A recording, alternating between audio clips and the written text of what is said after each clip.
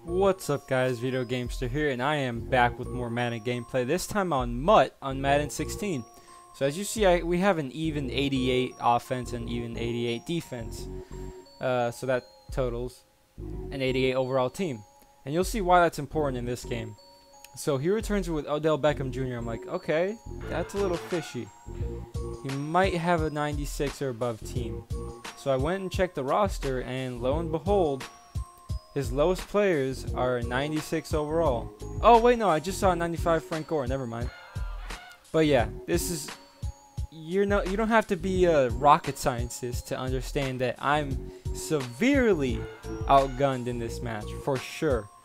So just check this out. Look what he does to Corey Reddy, Marshawn Lynch does. It's ridiculous. He sheds him off like he's wearing butter on his uniform. He just pushes him off. And one of my players is already dead tired. That'd be CJ Mosley.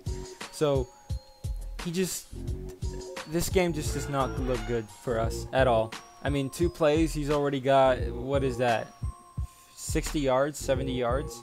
No, 54. Almost. I almost got it right. But yeah, it only takes him a few plays to score. I mean, it's obvious he's going to score a touchdown. You don't have to know much about Madden to know that he's going to score first. Now he's down on the 1 yard line. I skip a play because he runs a QB sneak, but he doesn't get in there. But he does get in there with this one. So, yeah, there we go. 5 plays, touchdown. So I'm like, okay, I'm just going to, try to run out the clock, make this not a horrible beating, even though this is my wild card game. But then I run it with Thomas Rawls. I'm like, you know what? I have a good team too. I mean, no, that's a lie. My team's decent, but they have heart. They have heart. So at this point, I'm like, okay, you know what? I'm just going to try.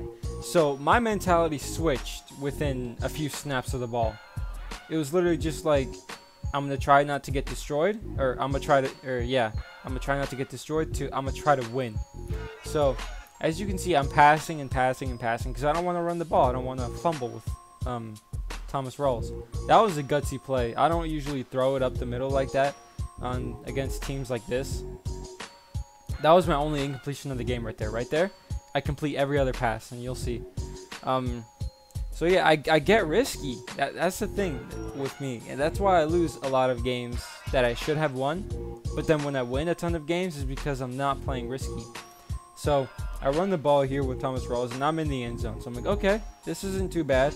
And then this guy gets real cocky after this play. This play wasn't really cocky, but check this out. He's just running verts now.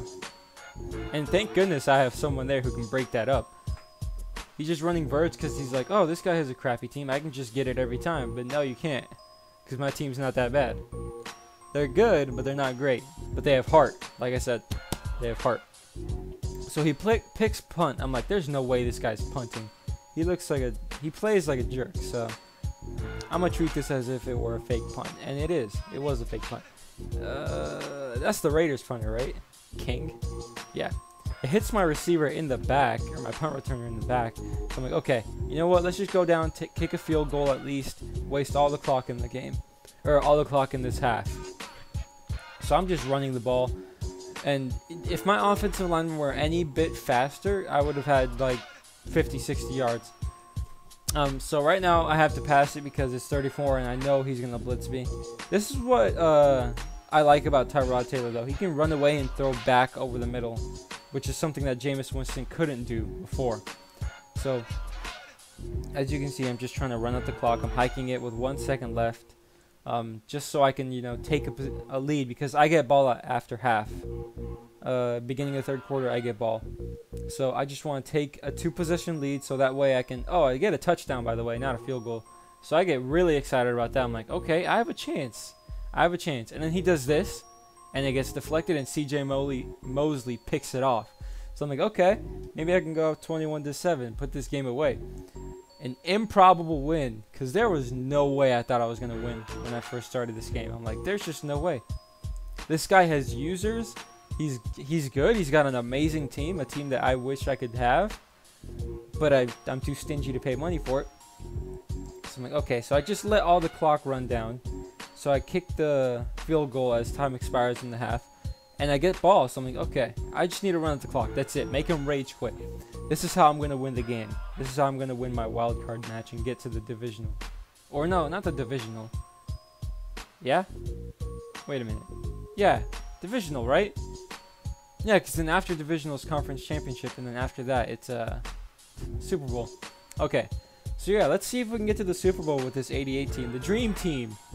And this is what put the nail in the coffin. That right there. He got so angry with that. And in this little juke move, that got him so angry he just quit. Like, this is it. That's the game.